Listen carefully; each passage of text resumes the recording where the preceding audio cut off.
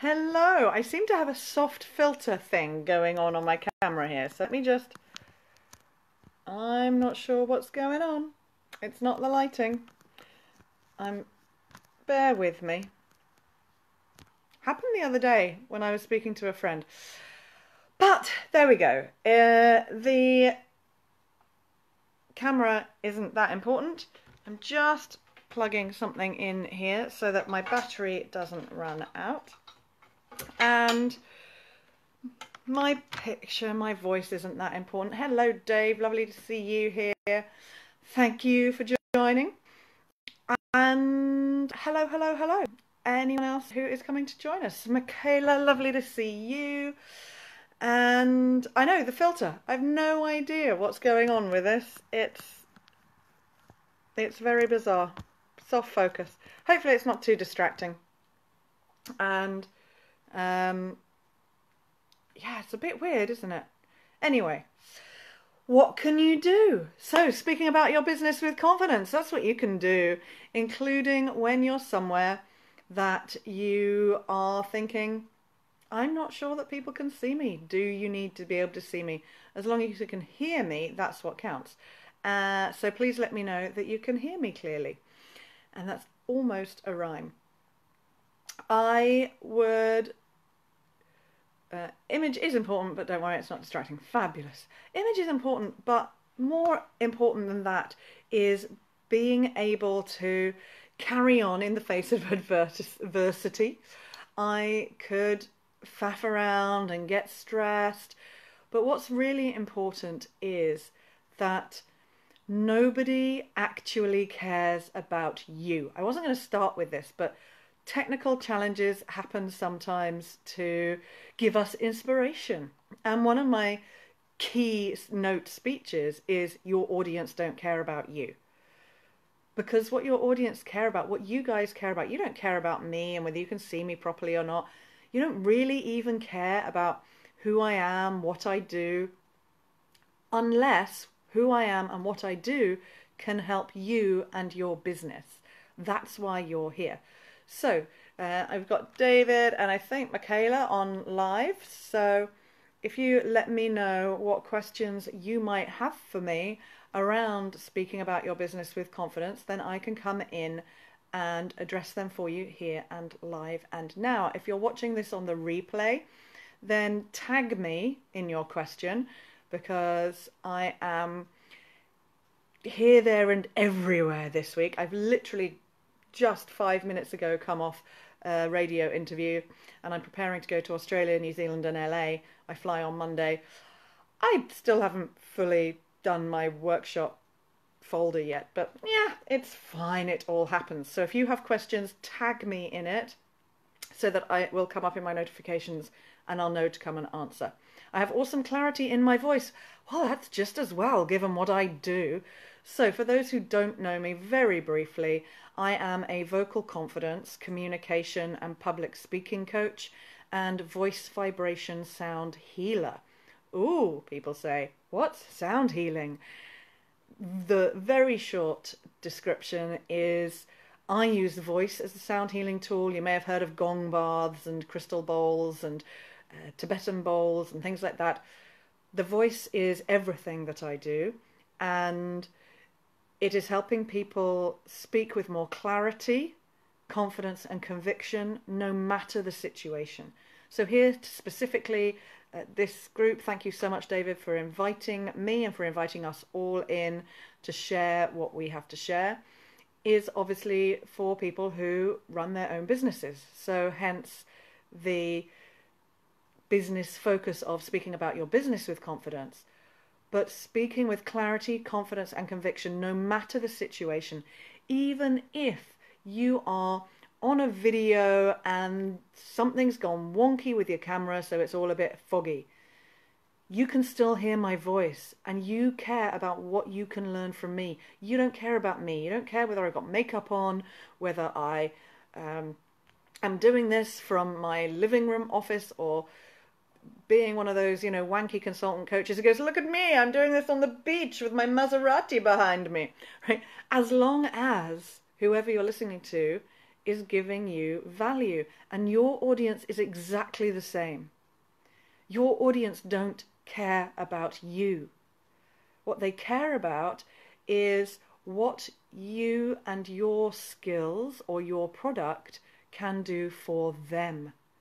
So when you're speaking about your business, always, always, always start with your audience. What is it that you can offer them? What can they take from you that will improve their life in whatever sphere you are looking to improve their life in? David has set up this group for coaches to improve our businesses. So most of us, I imagine, are self-employed, and therefore our business and our personal life, they're kind of mushed in together. And when I say kind of, I mean completely and absolutely, unless you're, by some miracle, you've managed to achieve work-life separation as a self-employed person.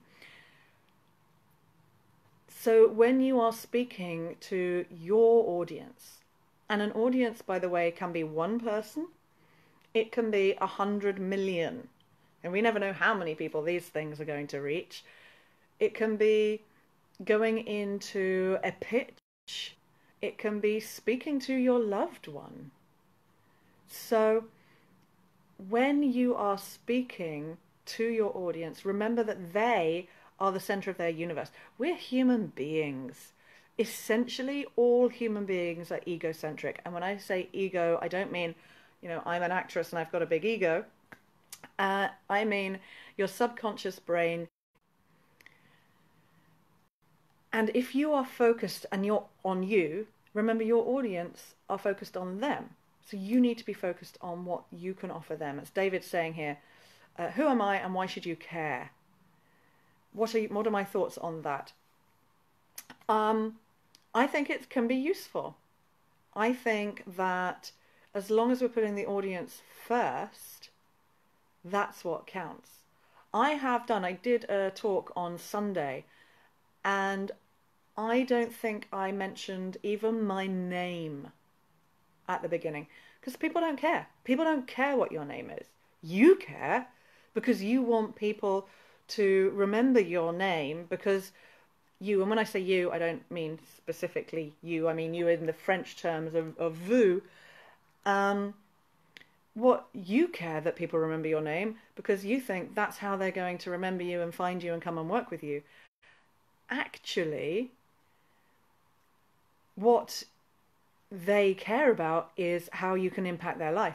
And if when you're speaking, you leave them with enough desire or knowledge that they know that what you have will help them in one way, shape or form, then they will think, excellent. I'm going to go and find out who they are. Did he mention his name? Oh, he did at the very end, and the company name. So then what I will mention is my company name or my name. But towards the end, I did this whole talk on Sunday, and I don't think I mentioned my name once. I mentioned my company name, but not mine. And then people came and found me, and people actually knew who I was. They go, "Oh, you're Judith, aren't you?" Yes, I am. So Sudha, I know Sudha. I missed hers earlier. I was in an interview myself. And I've been out and about all day. But yes, Sudha Money and I are connected, so thank you. Two is singular, so vous is the plural. Anyway, there we go. Get lost in French grammar. So how can you speak about your business with confidence? Thank you to those who have joined. If you have specific questions for me about speaking about your business, areas that you find challenging, let me know. One of my key premises that I work on with public speaking, vocal confidence, is all speaking is public speaking. So whether you are speaking to one person or 1,000, whether you are doing a Facebook Live or whether you are shopping for shoes, and I will come back to that in a bit, then you are making, when you're expressing yourself, you're taking your inner thoughts, ideas, feelings, beliefs, opinions, and making them public. So all speaking is public speaking. And as most of us here are self-employed, when you are speaking, pretty much always you end up speaking about your business. I don't know about you guys, but when someone says to me, "How are you?" I go, "Yeah, I'm all right. Business is doing well. I've got a new corporate client that I'm talking to. I had this amazing." It's, again, I say it's indivisible. So you can be speaking about your business without having to speak about your business. And it's about being able to express who you are from the whole of who you are. And it's about being able to step into the energy and the passion behind your purpose. It's about being able to speak with clarity, with confidence, with conviction, without apologizing. And I don't just mean saying sorry. We often apologize through tone. And David, I've seen you've just put a question up, and I'll come back to that in just a second. And I saw someone else Syra has put a comment too, so I'll come back to them in just a minute. But for example, I'll take the shoe shop. I was shopping for shoes. Shock, horror, surprise, surprise. I like a bit of footwear. And I had 3 different pairs that I was trying on, and I couldn't make up my mind. So the shop assistant said, "Well, why not buy them all?" And I said, "My love, when I have more clients, I'll have more money, and I will." And she said, "What do you do?" I said, "Oh, I am a public speaking, vocal confidence and communication coach and voice vibration sound healer." And she said, "Oh, that sounds interesting." And I said, "Yeah, I love it. What I do changes people's lives." She said, "How?" I said, "Well, for example, I've got this client who hated going into her team meetings, and she wouldn't raise her hand and ask questions. She would get nervous. She'd got to the point where she would take beta blockers every Thursday morning before going into the team meetings. She came to me. We figured out where those challenges came from. I gave her some tools, some techniques, and now she can go into those meetings without the beta blockers, feeling more confident in herself." This other woman who was shopping for shoes turned around and went, "I'm sorry, I couldn't help overhearing what you do. Do you have a card? Oh my God. That I've got a friend who's pretty much at that point." She goes, "And I hate it too, and I'm looking for someone." So that's what I mean by all speaking is public speaking. You never know who's listening, even if you're out in the supermarket. And B, if you're speaking with confidence, with clarity, with the courage of your convictions and the passion behind your purpose, what people hear when you're speaking about your business is not so much the words. And this isn't an NLP thing. I've not studied NLP, but they do touch it with the study that Dr. Maharabian did around tone and body language. When people are hearing you, what they hear is whether you're connected to your truth or not. They hear what your passion really is. And that is a vibrational thing. And this is where the voice vibration sound healing comes in, because your voice is vibration. And your body, your ego, your subconscious brain and your body are connected. And if you're worried that other people are going to judge you negatively, because we never worry about positive judgments, we forget that there's such a thing as positive judgments, right? When we hear judgment, we think negative. So if you're worried about what other people will think of you, if there's a part of you that thinks, "Oh, who am I to be saying that?" If there's a part of you that is concerned that you don't have enough qualifications, or that someone else in the room might have more experience than you or might do the same thing as you, then those concerns are stopping you from actually connecting to your deepest truth and your higher purpose and your passion about what you do and how it positively impacts people and their lives or their business. And if you're not fully connected to that, then people will hear the disconnection, because your voice won't be tonally true. You will not sound connected to your thoughts. You'll sound like someone who's learnt a networking 60-second pitch. And that's great. If you're at the very beginning, it's good to have structure. I'm not knocking learning a pitch. It's good to have structure. And my background is I'm a classically trained professional actor. So of course we have lots of structure. I have structure around how to find the truth, structure around how to speak, range of tone, placement, posture, body language. So I come with a whole load of structure. But when I'm speaking about my business, it's like, right, who am I speaking to? What audience? I've just come from an hour-long interview where it's been very focused on the spiritual side, the holistic side, the voice vibration, chakra, sound healing, retreat work that I do. I'm now in here talking about business, people who want business tools, business tips.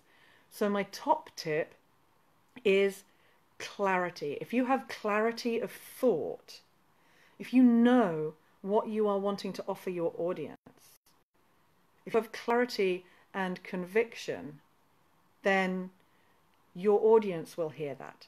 So let me go and answer some of the questions. Okay. David has a question, and Syra, I hope I'm saying your name correctly. Syra, how can I reduce the number of times I say a? I'm assuming that's a,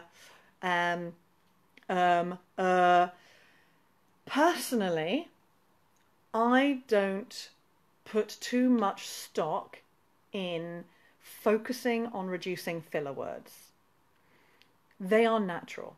Filler words happen, or filler sounds happen.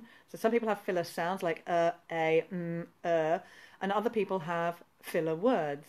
For example, so, or well, you know, or like, as I was saying. So all of those are fillers. I don't put too much stock in trying consciously to alter them. But if you know that you do that a lot and it comes in a lot, then it can interrupt your audience's thought process.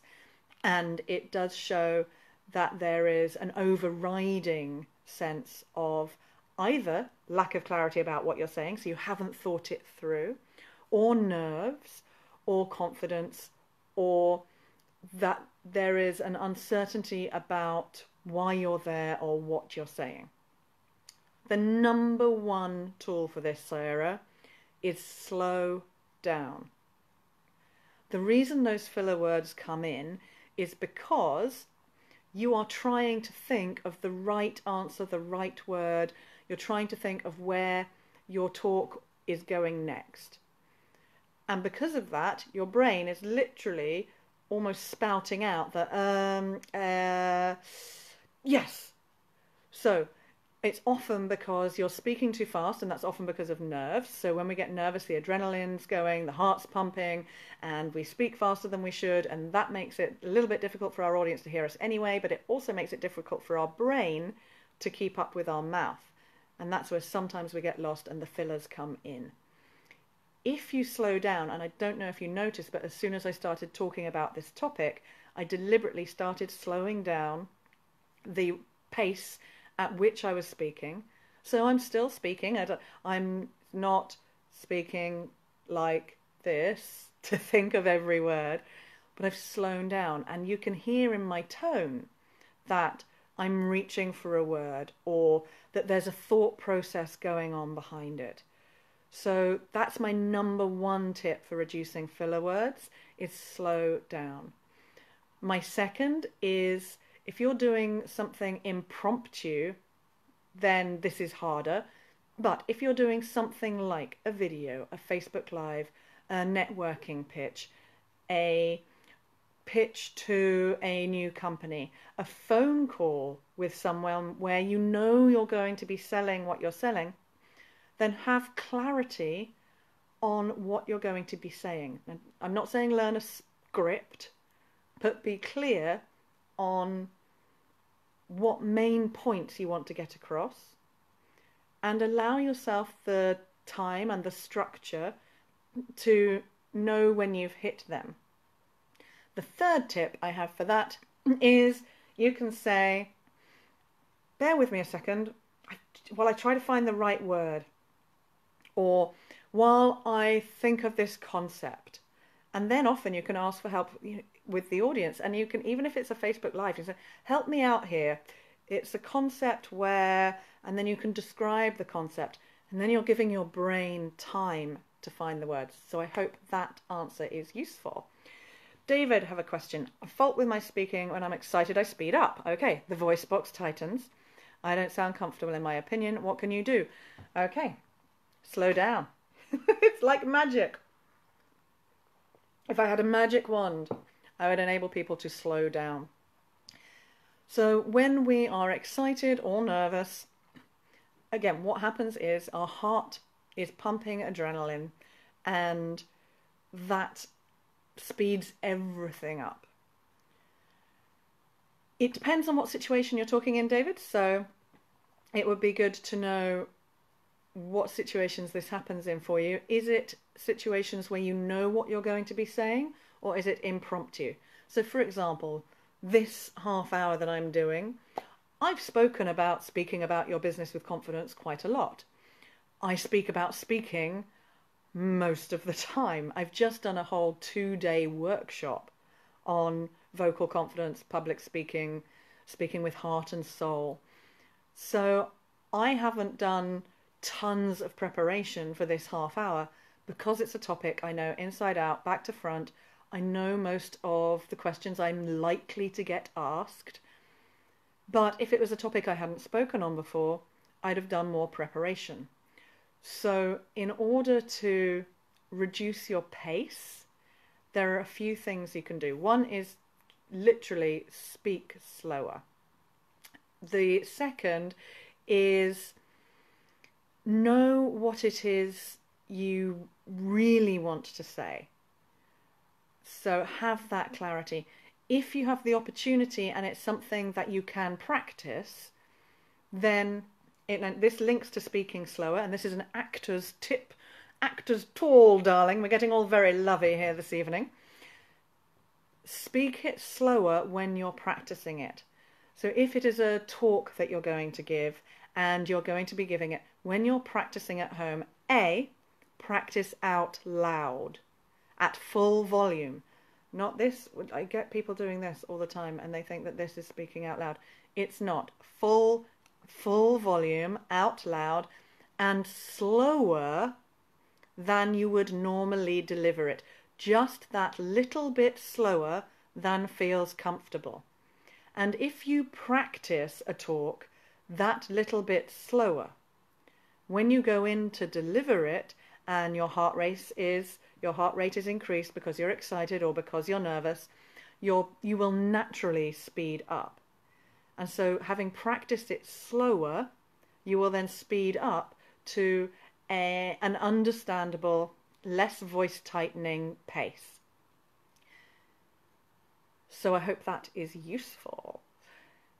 The thing about your voice box tightening and not sounding comfortable, then I would also suggest some breathing exercises and some vocal warm-up exercises. Vocal warm-up, because if you're not a trained singer or performer, your vocal cords are muscles. And if you think about going to the gym, if you are going to do a talk but you are not a trained speaker, by which I mean classically trained, not trained in a formula, so your voice isn't trained to be able to talk for hours without getting tired. If you went to the gym and you're not used to going to the gym and you went and did an hour of weights, the next day or maybe even that afternoon, you would be suffering because it would all be tight, especially if you hadn't done a warm-up. So always warm up. The best warm-up for your voice is a hum.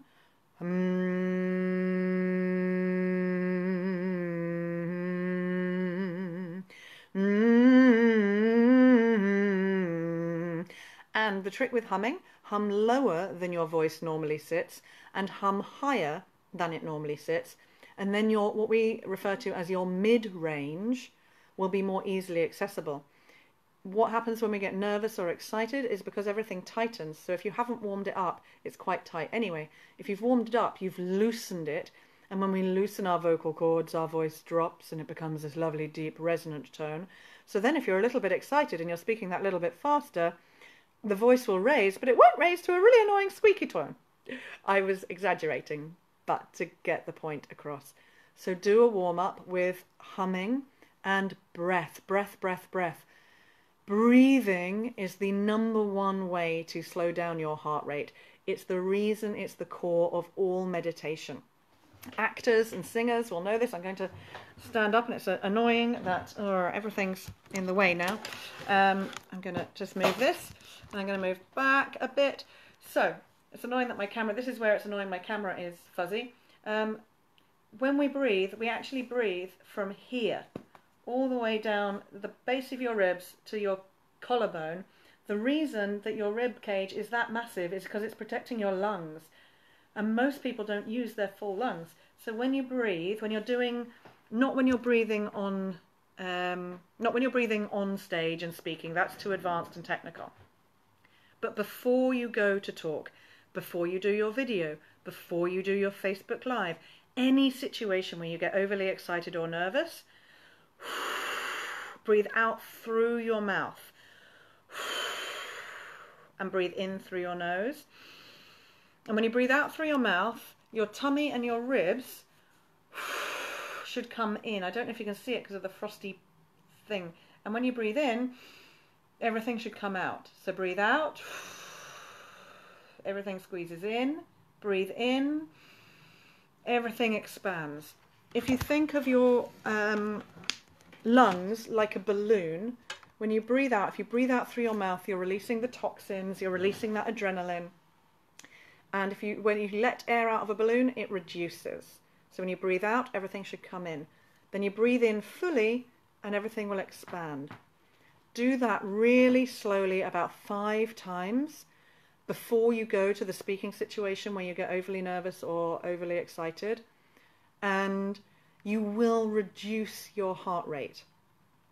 And reducing your heart rate sends a message to you, reduces the adrenaline that's going to your brain, which sends a message to your brain that says, oh, I'm safe, I don't need to run away. So your brain then sends a message to your body saying, it's okay, heart, you don't have to pump so hard, we're safe. So doing the slow breathing will help you slow your rate of speech. I've just seen we've only got 2 minutes left, so I'm just going to check if there are any other questions. Sarah, thank you, keep that in mind. You might have to speed up to reduce the ums. We started off slow on the presentation. So if you want to have a quick conversation with me and ask me, just PM me and we can talk that out. But you see, there you go. I just threw an in. No one's going to shoot me for it. If my talk was peppered with them, it would be annoying. If it's just occasional, don't worry about it. Speeding up will probably increase them, but give it a go. Play.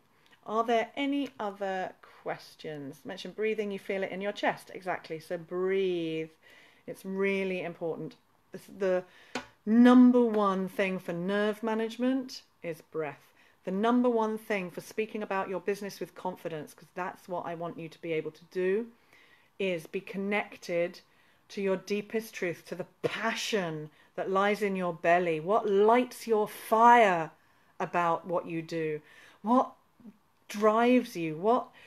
Think of your clients or your customers who you love, who make you just so proud of them and so bloody happy that you're doing what you do.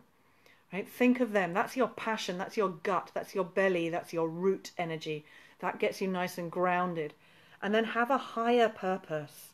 Right? My higher purpose when it comes to my business is to transform the lives of more than 100 million people by creating more confident, connected communicators, leaders, emerging leaders and entrepreneurs who make ripples in the world.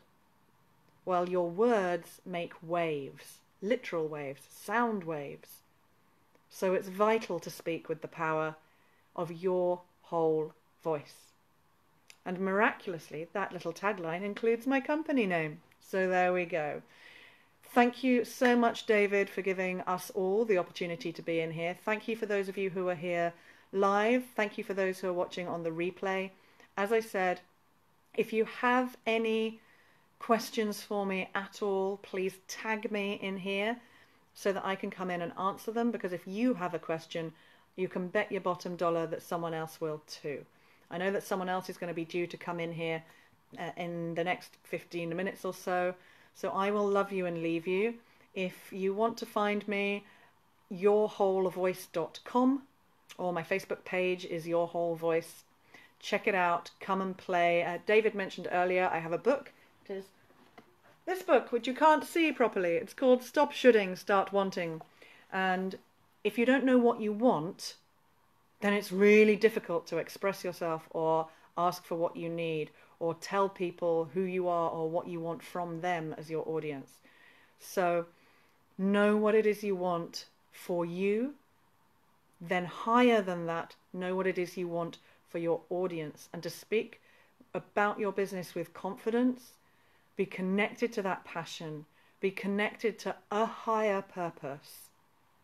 And love what you do. Know what it is you want to say. Know who you're speaking to. Have clarity of thought, and you will have clarity of words. Thank you so much. Oh, thank you, David. He's just put the link to my website in there. Thank you, Jamila, and everyone else who's been here live and everyone who's watched the replay. Take care. Have a lovely evening, and I will see you soon.